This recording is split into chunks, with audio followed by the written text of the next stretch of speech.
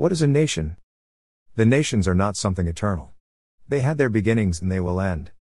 Ernest Renan. 1882. Narrated by Skeptical Waves. Editor, what is a nation? C'est qu'une nation? Is an 1882 lecture by French historian Ernest Renan, 1823-1892, known for the statement that a nation is a daily referendum, and that nations are based as much on what the people jointly forget, as what they remember. It is frequently quoted or anthologized in works of history or political science pertaining to nationalism and national identity. Renan wrote What is a Nation in order to save liberalism, classically understood, from the rise of statism as a result of the French Revolution of 1789. Ludwig von Mises called this essay, the last word spoken by the older Western liberalism on the problems of state and nation. What I propose to do today is to analyze with you an idea which, though seemingly clear, lends itself to the most dangerous misunderstandings. Consider the vast agglomerations of men found in China, Egypt or ancient Babylonia, the tribes of the Hebrews and the Arabs, the city as it existed in Athens or Sparta, the assemblies of the various territories in the Carolingian Empire, those communities which are without a patrie and are maintained by a religious bond alone, as is the case with the Israelites and the Parsis, nations such as France, England and the majority of the modern European sovereign states, confederations, such as exist in Switzerland or in America, and ties, such as those that race, or rather language, establishes between the different branches of the German or Slav peoples. Each of these groupings exist, or have existed, and there would be the direst of consequences if one were to confuse any one of them with any other. At the time of the French Revolution, it was commonly believed that the institutions proper to small, independent cities, such as Sparta and Rome, might be applied to our large nations, which number some 30 or 40 million souls. Nowadays, a far graver mistake is made. Race is confused with nation, and a sovereignty analogous to that of really existing peoples is attributed to ethnographic or, rather, linguistic groups. I want now to try and make these difficult questions somewhat more precise, for the slightest confusion regarding the meaning of words, at the start of an argument, may in the end lead to the most fatal of errors. It is a delicate thing that I propose to do here, somewhat akin to vivisection. I am going to treat the living much as one ordinarily treats the dead. I shall adopt an absolutely cool and impartial attitude. Since the fall of the Roman Empire, or, rather, since the disintegration of Charlemagne's empire, Western Europe has seemed to us to be divided into nations, some of which, in certain epochs, have sought to wield a hegemony over the others, without ever enjoying any lasting success. It is hardly likely that anyone in the future will achieve what Charles v. Louis XIV and Napoleon I failed to do. The founding of a new Roman Empire or of a new Carolingian Empire would now be impossible. Europe is so divided that any bid for universal domination would very rapidly give rise to a coalition, which would drive any too ambitious nation back to its natural frontiers. A kind of equilibrium has long been established. France, England, Germany and Russia will, for centuries to come, no matter what may befall them, continue to be individual historical units, the crucial pieces on a checkerboard whose squares will forever vary in importance and size, but will never be wholly confused with each other. Nations, in this sense of the term, are something fairly new in history. Antiquity was unfamiliar with them. Egypt, China and ancient Chaldea were in no way nations. They were flocks led by a son of the sun or by a son of heaven. Neither in Egypt nor in China were there citizens as such. Classical antiquity had republics, municipal kingdoms, confederations of local republics and empires, yet it can hardly be said to have had nations in our understanding of the term. Athens, Sparta, Tyre and Sidon were small centers imbued with the most admirable patriotism, but they were, simply, cities with a relatively restricted territory. Gaul, Spain, and Italy, prior to their absorption by the Roman Empire, were collections of clans, which were often allied among themselves but had no central institutions and no dynasties. The Assyrian Empire, the Persian Empire and the Empire of Alexander the Great were not countries either. There never were any Assyrian patriots, and the Persian Empire was nothing but a vast feudal structure. No nation traces its origins back to Alexander the Great's momentous adventure, fertile though it was in consequences for the general history of civilization. The Roman Empire was much more nearly a country. Roman domination, although at first so harsh, was soon loved, for it had brought about the great benefit of putting an end to war. The empire was a huge association, and a synonym for order, peace and civilization. In its closing stages, lofty souls, enlightened bishops, and the educated classes had a real sense of the Pax Romana, which withstood the threatening chaos of barbarism. But an empire 12 times larger than present-day France cannot be said to be a state in the modern sense of the term. The split between the Eastern and Western empires was inevitable, and attempts at founding an empire in Gaul in the 3rd century AD did not succeed either. It was in fact the Germanic invasions which introduced into the world the principle which, later, was to serve as a basis for the existence of nationalities. What in fact did the German peoples accomplish, from their great invasions in the 5th century AD up until the final Norman conquests in the 10th century?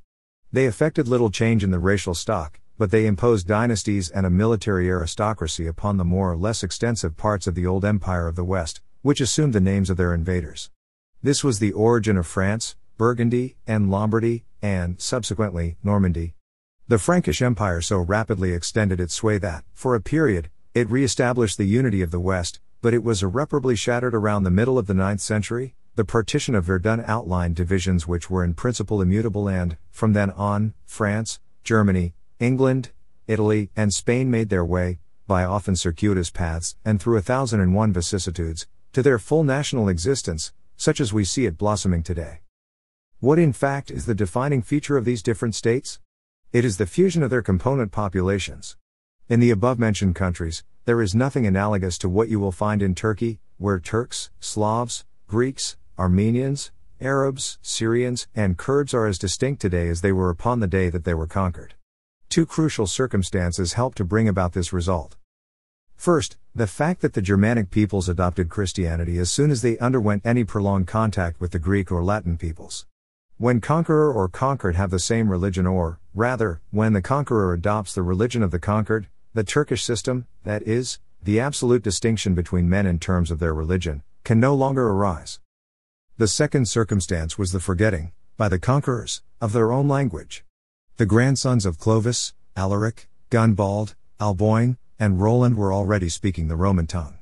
This fact was itself the consequence of another important feature, namely, the fact that the Franks, Burgundians, Goths, Lombards, and Normans had very few women of their own race with them. For several generations, the chiefs only married German women, but their concubines were Latin, as were the wet nurses of their children. The tribe as a whole married Latin women, which meant that, from the time the Franks and the Goths established themselves on Roman territory, the lingua francica and the lingua gothica did not long. This was not how it was in England, for the invading Saxons undoubtedly brought women with them. The Celtic population took flight, and, besides, Latin was no longer, or rather had never been, dominant in Britain. If Old French had been generally spoken in Gaul in the 5th century, Clovis and his people would not have abandoned German for Old French. The crucial result of all this was that, in spite of the extreme violence of the customs of the German invaders, the mold which they imposed became, with the passing centuries, the actual mold of the nation.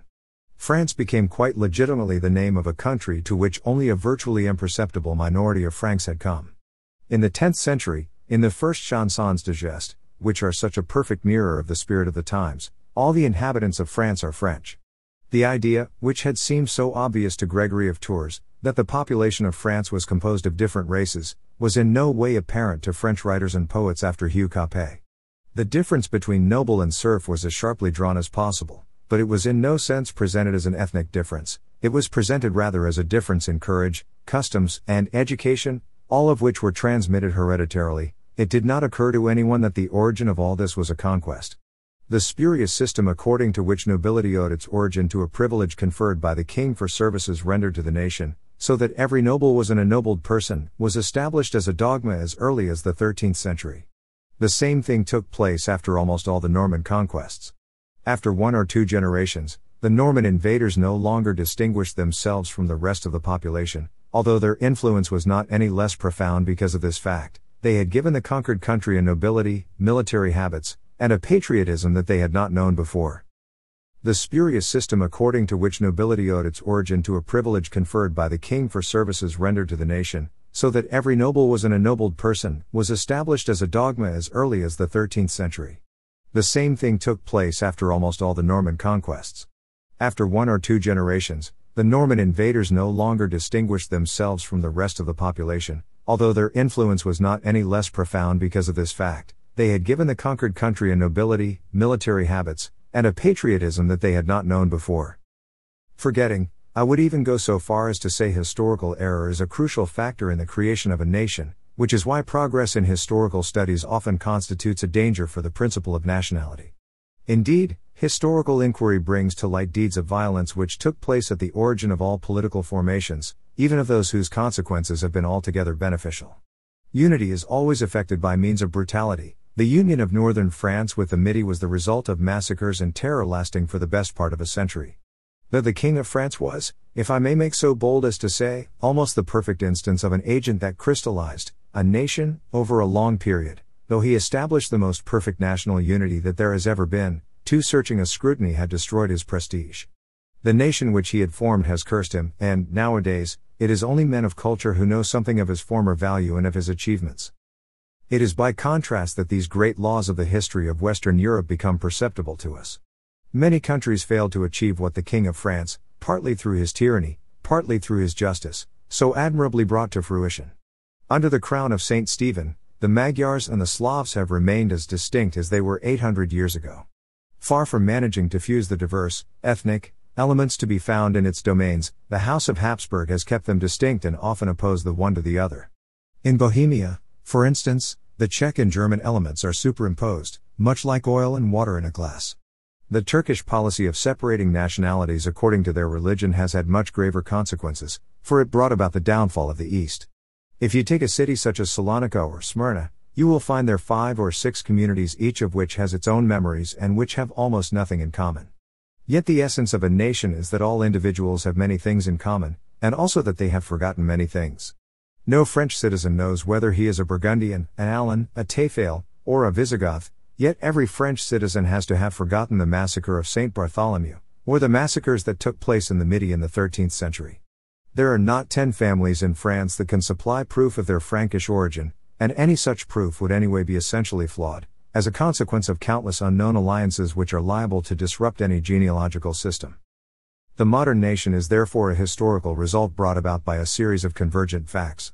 Sometimes unity has been effected by a dynasty, as was the case in France. Sometimes it has been brought about by the direct will of provinces, as was the case with Holland, Switzerland, and Belgium. Sometimes it has been the work of a general consciousness, belatedly victorious over the caprices of feudalism, as was the case in Italy and Germany.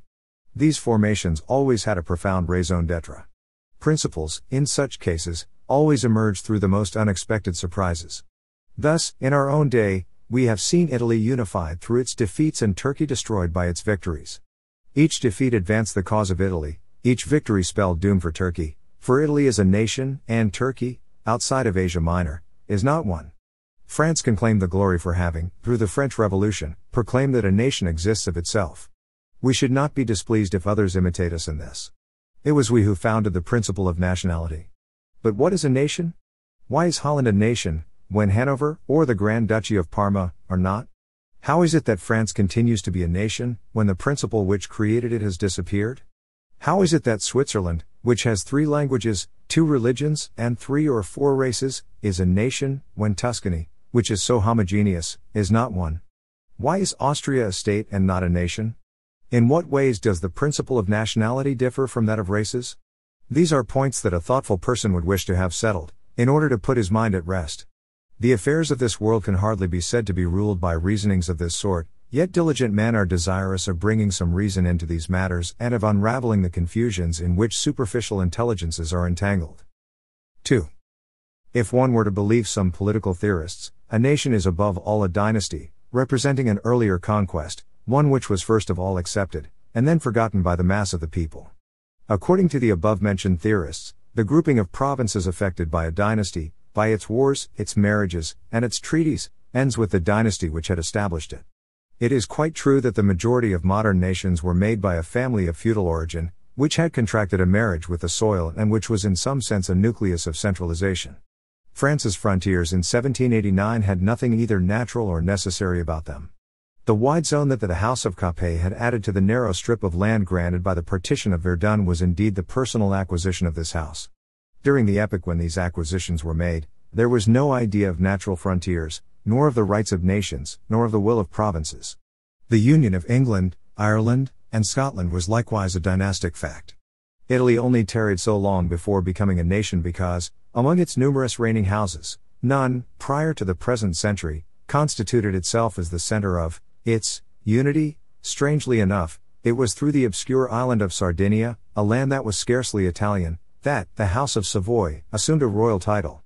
Holland, which, through an act of heroic resolution, created itself, has nevertheless contracted an intimate marriage with the House of Orange, and it will run real dangers the day this union is compromised. Is such a law, however, absolute? It undoubtedly is not. Switzerland and the United States, which have formed themselves, like conglomerates, by successive additions, have no dynastic basis.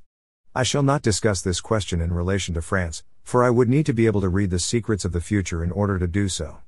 Let me simply say that so lawfully national had this great French royal principle been that, on the morrow of its fall, the nation was able to stand without her. Furthermore, the 18th century had changed everything.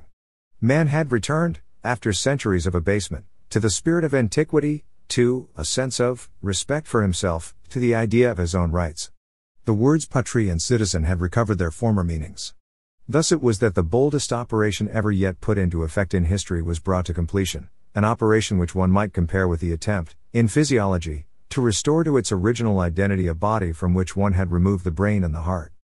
It must therefore be admitted that a nation can exist without a dynastic principle, and even that nations which have been formed by dynasties can be separated from them without therefore ceasing to exist. The old principle, which only takes account of the right of princes, could no longer be maintained. Apart from dynastic right, there is also national right. Upon what criterion, however, should one base this national right? By what sign should one know it? From what tangible fact can one derive it? Several confidently assert that it is derived from race. The artificial divisions, resulting from feudalism, from princely marriages, from diplomatic congresses are, these authors assert, in a state of decay. It is a population's race which remains firm and fixed. This is what constitutes a right, a legitimacy. The Germanic family, according to the theory I am expounding here, has the right to reassemble the scattered limbs of the Germanic order, even when these limbs are not asking to be joined together again. The right of the Germanic order over such and such a province is stronger than the right of the inhabitants of that province over themselves. There is thus created a kind of primordial right analogous to the divine right of kings. An ethnographic principle is substituted for a national one. This is a very great error, which, if it were to become dominant, would destroy European civilization. The primordial right of races is as narrow and as perilous for genuine progress as the national principle is just and legitimate. In the tribes and cities of antiquity, the fact of face was, I will allow, of very real importance. The tribe and the city were then merely extensions of the family. At Sparta and at Athens all the citizens were kin to a greater or lesser degree. The same was true of the Bene Israelites. This is still the case with the Arab tribes. If we move now from Athens, Sparta, and the Israelite tribe to the Roman Empire, the situation is a wholly different one. Established at first through violence but subsequently preserved through common interest, this great agglomeration of cities and provinces, wholly different from each other, dealt the gravest of blows to the idea of race. Christianity, with its universal and absolute character, worked still more effectively in the same direction. It formed an intimate alliance with the Roman Empire and, through the impact of these two incomparable unificatory agents, the ethnographic argument was debarred from the government of human affairs for centuries. The barbarian invasions were, appearances notwithstanding, a further step along this same path. The carving out of the barbarian kingdoms had nothing ethnographic about them. Their shape was determined by the might or whim of the invaders. They were utterly indifferent to the race of the populations which they had subdued. What Rome had fashioned, Charlemagne refashioned in his own way, namely, a single empire composed of the most diverse races. Those responsible for the partition of Verdun, as they calmly drew their two long lines from north to south, were not in the slightest concerned with the race of the peoples to be found on the right or left of these lines. Frontier changes put into effect, as the Middle Ages wore on, likewise paid no heed to ethnographic divisions. If the policies pursued by the House of Caper by and large resulted in the grouping together, under the name of France, of the territories of ancient Gaul, this was only because these lands had a natural tendency to be joined together with their fellows. Dauphine, Bresse, Provence, and Franche-Comté no longer recalled any common origin. All Gallic consciousness had perished by the 2nd century AD, and it is only from a purely scholarly perspective that, in our own days, the individuality of the Gallic character has been retrospectively recovered. Ethnographic considerations have therefore played no part in the constitution of modern nations. France is, at once, Celtic, Iberic, and Germanic. Germany is Germanic, Celtic, and Slav. Italy is the country where the ethnographic argument is most confounded. Gauls, Etruscans, Pelasgians, and Greeks, not to mention many other elements, intersect in an indecipherable mixture. The British Isles, considered as a whole, present a mixture of Celtic and Germanic blood, the proportions of which are singularly difficult to define. The truth is that there is no pure race, and that to make politics depend upon ethnographic analysis is to surrender it to a chimera. The noblest countries, England, France, and Italy, are those where the blood is the most mixed. Is Germany an exception in this respect? Is it a purely Germanic country? This is a complete illusion. The whole of the south was once Gallic, the whole of the east, from the river Elbe on, is Slav.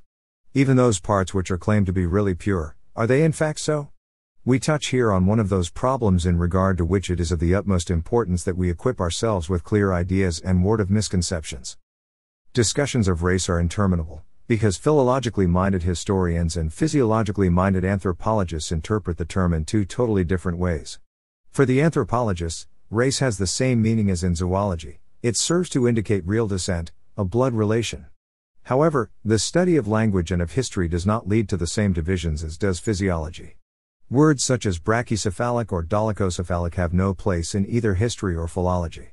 In the human group which created the Aryan languages and way of life, there were already, both, brachycephalics and dolichocephalics. The same is true of the primitive group which created the languages and institutions known as Semitic.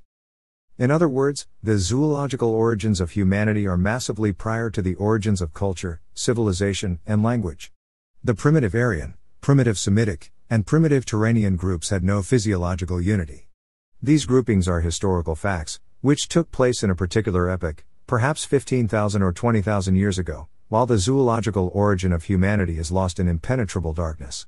What is known philologically and historically as the Germanic race is no doubt a quite distinct family within the human species, but is it a family in the anthropological sense of the term?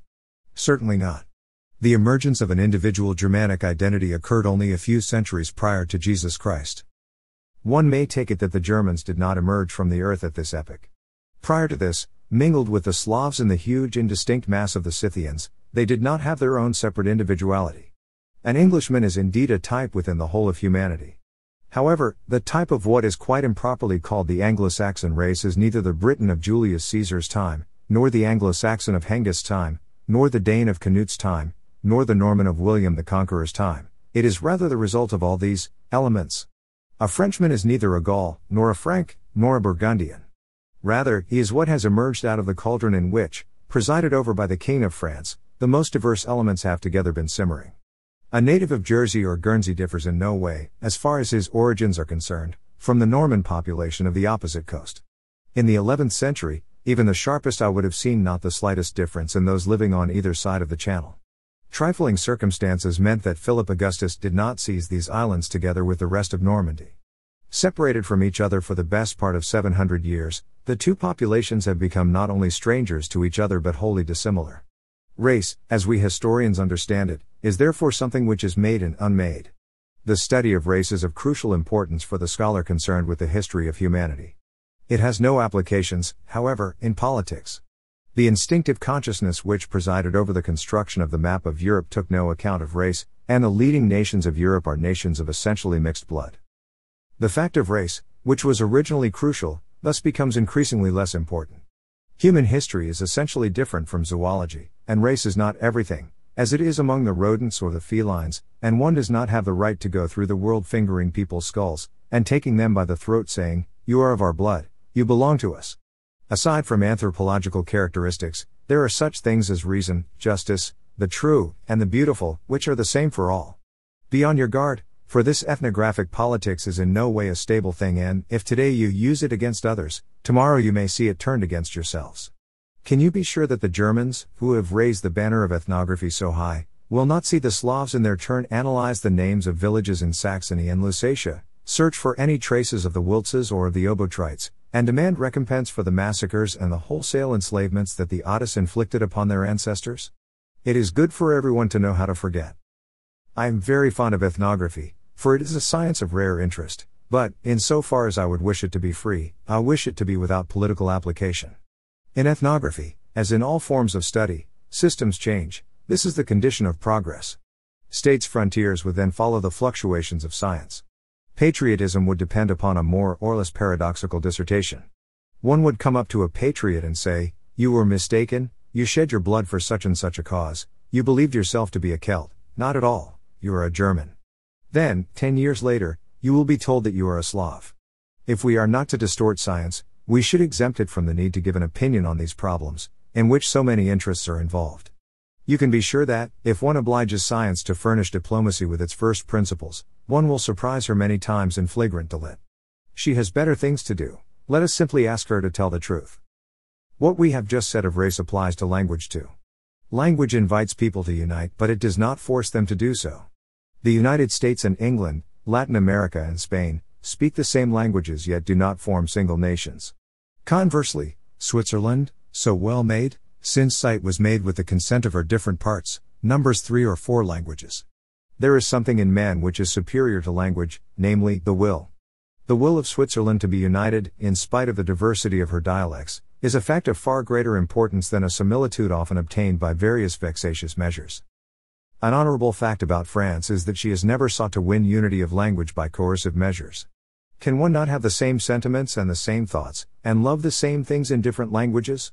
I was speaking just now of the disadvantages of making international politics depend upon ethnography. They would be no less if one were to make it depend upon comparative philology. Let us allow these intriguing studies full freedom of discussion. Let us not mix them up with matters which would undermine their serenity. The political importance attaching to languages derives from their being regarded as signs of race. Nothing could be more false. Prussia, where only German is now spoken, spoke Slav a few centuries ago. In Wales, English is spoken. Gaul and Spain speak the primitive dialects of Alba Longa. Egypt speaks Arabic. There are countless other examples one could quote. Even if you go back to origins, similarity of language did not presuppose similarity of race. Consider, for example, the Proto-Aryan or Proto-Semitic tribe. There one found slaves speaking the same language as their masters, and yet the slave was often enough a different race to that of his master.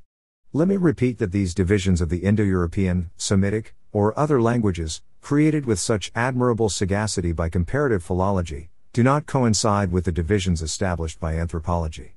Languages are historical formations, which tell us very little about the blood of those who speak them and which, in any case, could not shackle human liberty when it is a matter of deciding the family with which one unites oneself for life or for death. This exclusive concern with language, like an excessive preoccupation with race, has its dangers and its drawbacks. Such exaggerations enclose one within a specific culture, considered as national, one limits oneself, one hems oneself in.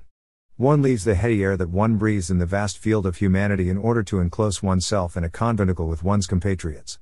Nothing could be worse for the mind, nothing could be more disturbing for civilization. Let us not abandon the fundamental principle that man is a reasonable and moral being, before he is cooped up in such and such a language, before he is a member of such and such a race, before he belongs to such and such a culture. Before French, German, or Italian culture there is human culture. Consider the great men of the Renaissance. They were neither French, nor Italian, nor German. They had rediscovered, through their dealings with antiquity, the secret of the genuine education of the human spirit, and they devoted themselves to it body and soul. What an achievement theirs was! Religion cannot supply an adequate basis for the constitution of a modern nationality either. Originally, religion had to do with the very existence of the social group, which was itself an extension of the family. Religion and the rites were family rites. The religion of Athens was the cult of Athens itself, of its mythical founders, of its laws and its customs. It implied no theological dogma. This religion was, in the strongest sense of the term, a state religion. One was not an Athenian if one refused to practice it. This religion was, fundamentally, the cult of the Acropolis personified. To swear on the altar of Aglaurus was to swear that one would die for the patrie. This religion was the equivalent of what the act of drawing lots, for military service, or the cult of the flag, is for us. Refusing to take part in such a cult would be the equivalent, in our modern societies, of refusing military service. It would be like declaring that one was not Athenian. From another angle, it is clear that such a cult had no meaning for someone who was not from Athens. There was also no attempt made to proselytize foreigners and to force them to accept it. The slaves of Athens did not practice it. Things were much the same in a number of small medieval republics. One was not considered a good Venetian if one did not swear by St. Mark, nor a good Amalfidan if one did not set St. Andrew higher than all the other saints in paradise. In these SM 211 societies, What subsequently was regarded as persecution or tyranny was legitimate and was of no more consequence than our custom of wishing the father of a family happy birthday or a happy new year. The state of affairs in Sparta and in Athens already no longer existed in the kingdoms which emerged from Alexander's conquest, still less in the Roman Empire. The persecutions unleashed by Antiochus Epiphanes in order to win the East for the cult of Jupiter Olympus, those of the Roman Empire designed to maintain a supposed state religion, were mistaken, criminal, and absurd. In our own time, the situation is perfectly clear. There are no longer masses that believe in a perfectly uniform manner. Each person believes and practices in his own fashion what he is able to and as he wishes.